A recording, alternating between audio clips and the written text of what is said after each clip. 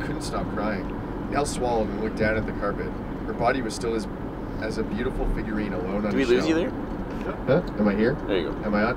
Her body was as still as a beautiful figurine alone on a shelf. Michelle crouched down beside her. Nell, she started gently. I know about your mom. Mum! Cried. Nell cried. It's Mum, not Mom. Mum, Michelle corrected.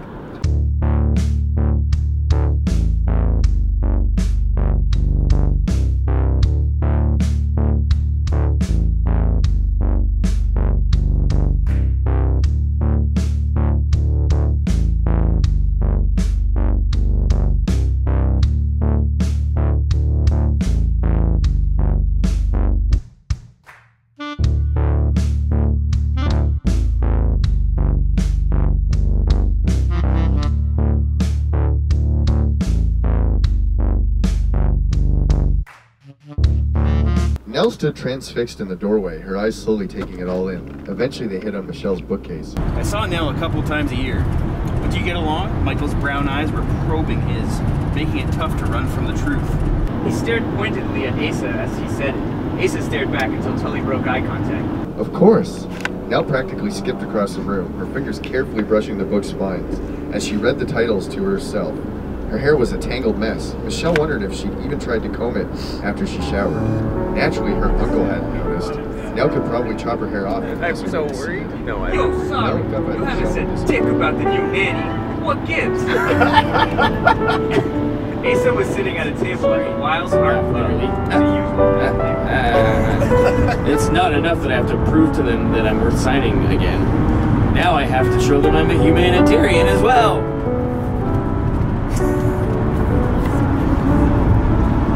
Oh, part of the shape, my friend. Blue chomp down on more almonds. Hey, that should have been a no-brainer, milady. Sorry now, muttered. Apology accepted. Michelle lay back down, wishing spring would get on with it already.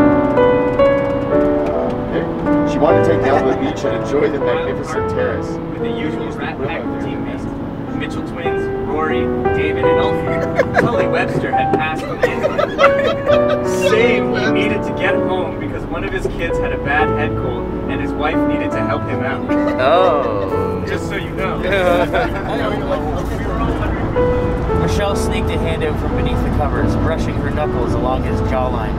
Beg him to her right now.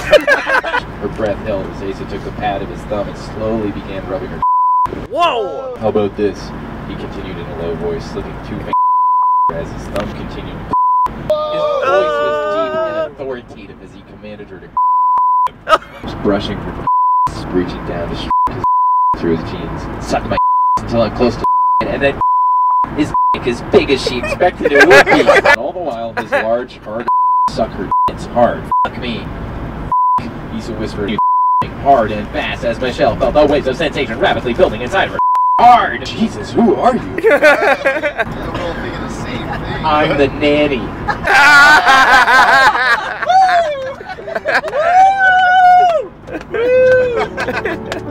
This time his laugh was low, bordering on a growl. I mean, she said, yeah, wow.